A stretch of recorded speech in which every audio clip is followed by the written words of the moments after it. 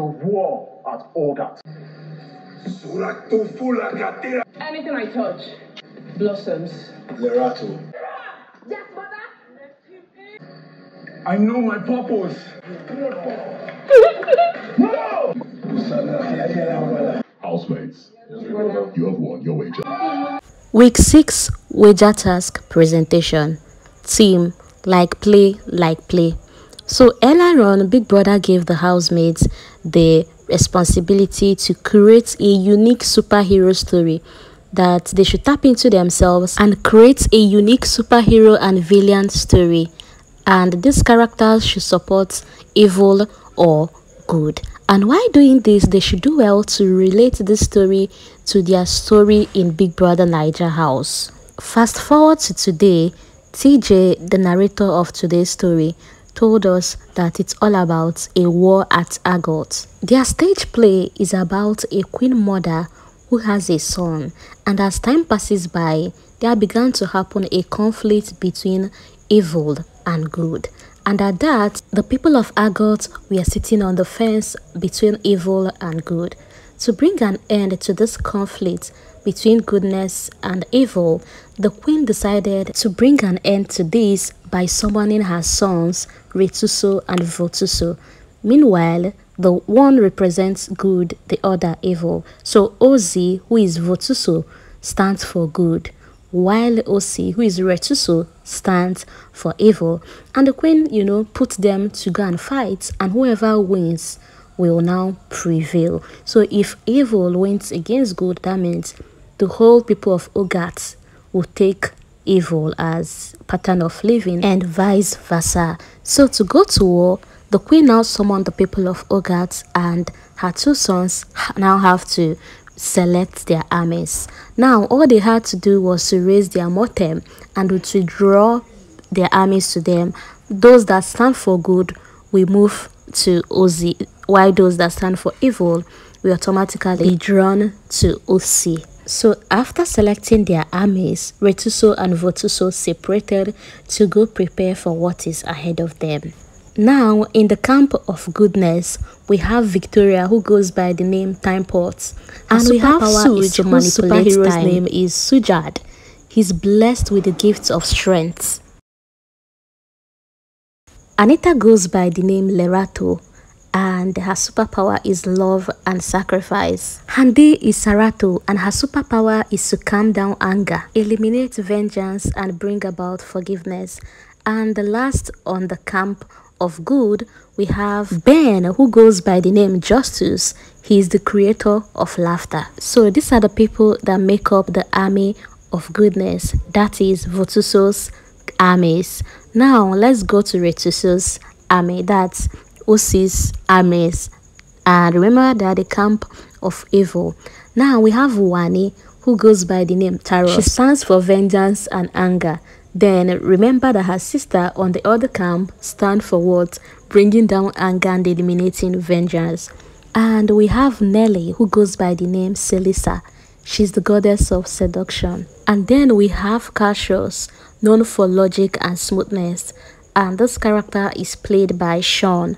Kelly Ray is playing the character of Katos, known for destroying and manipulating with his voice. And finally, we have Concerto, that's Tofa, who possesses the spirit of confusion. And this is where the story began. Now, Concerto, remember Tofa is playing the character of Concerto. So Concerto is confused, stuck between evil or good, and wondering, what am I? Who am I? What do I stand for?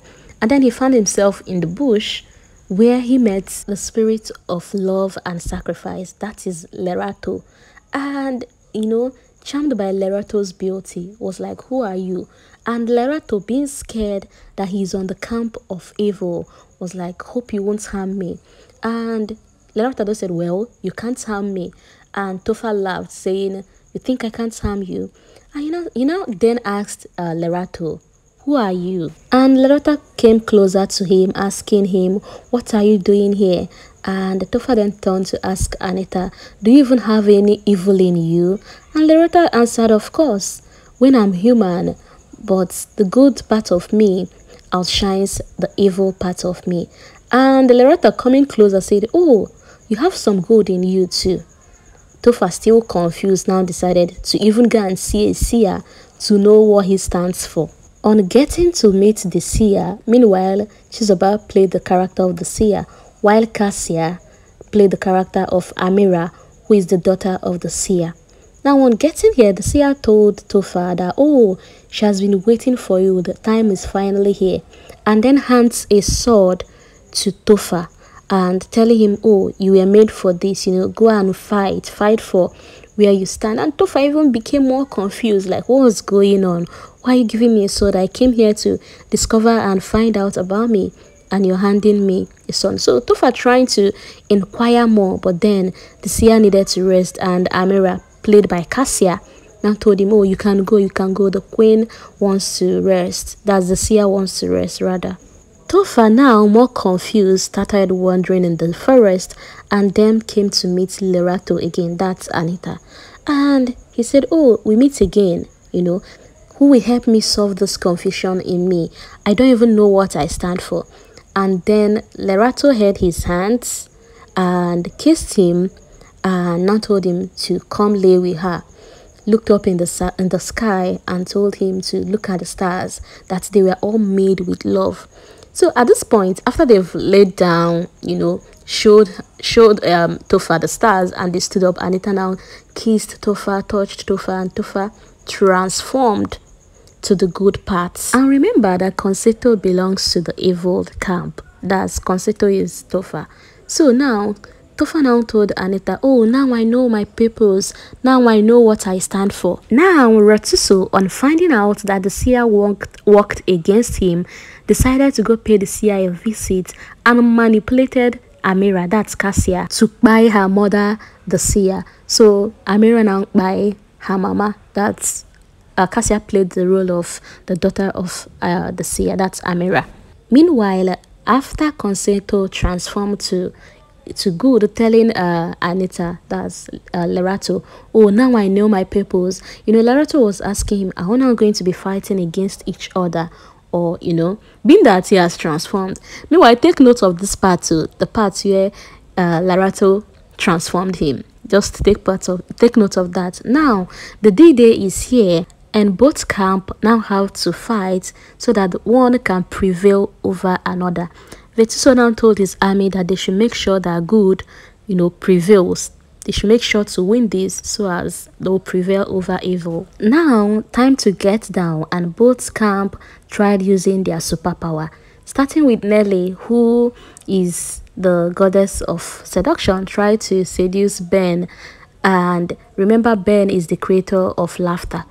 And Ben still prevailed by making Nelly to laugh, and then Nelly had to follow Ben to their own camp.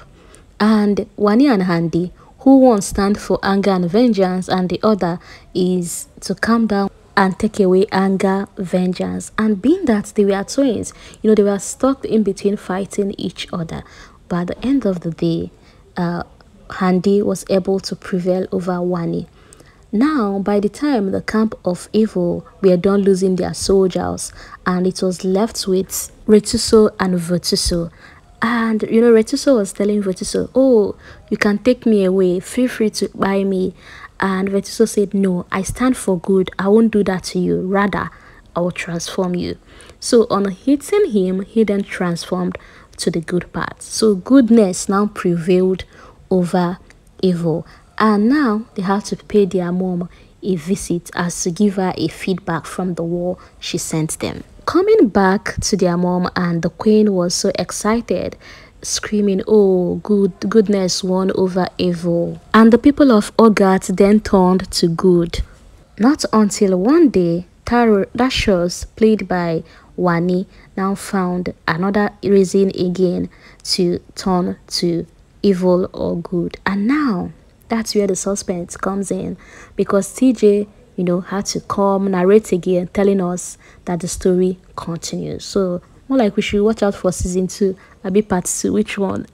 Well, Big Brother then called on head of house Onyeka to review their performance, and Onyeka then told Big Brother that they followed the instruction of the wager, just like the wager instructed that it should be about a superhero and a villain, and this was played by Ozzy and OC, that's Votuso and Retuso, and you included that they should have sub characters, and they did this, they displayed this by each camp having their own soldiers, as each person, the superhero having his own armies, the villain having his own armies. And you said we should infuse this with our story in your house, and we tried creating these characters by giving them what they possess in reality, like Ben, whose superpower was laughter, that we all know how Ben makes everybody laugh in the house. Nelly, who is an enchantress, we all know that Nelly is the video vixen with the body and all that.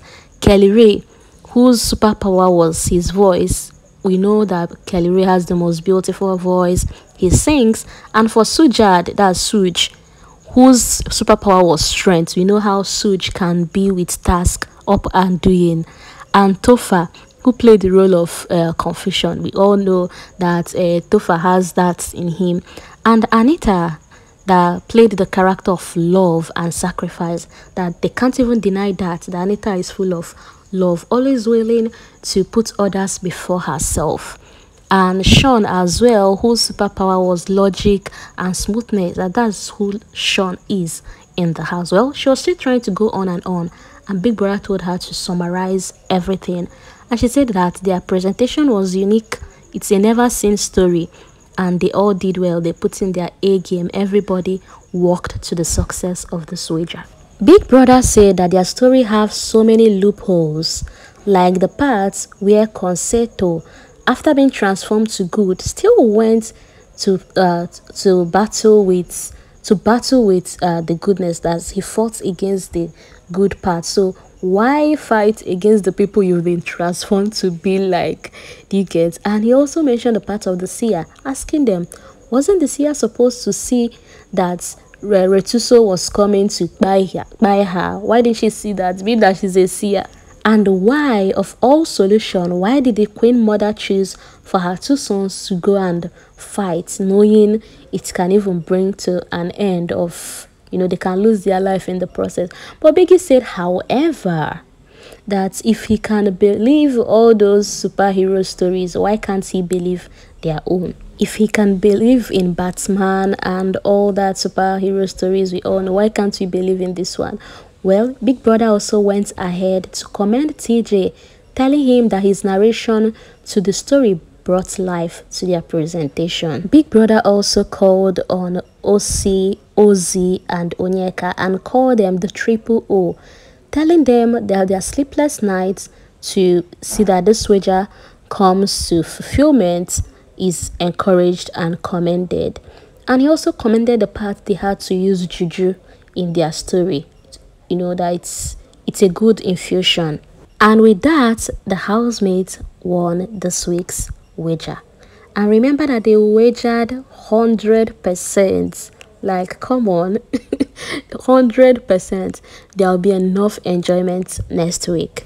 Congratulations to the housemates, and kudos to Onyeka, who we all saw how she stayed up, developed, wrote, and created all characters in the story. And to OC and Ozzy, who were there with her as well. Well done to them. At some point today, when she was still telling the various characters what they will be saying, I was just like, I'm pretty sure these people will win this wager, because as of 3 p.m., Onyeka was still telling them things to say, when acting.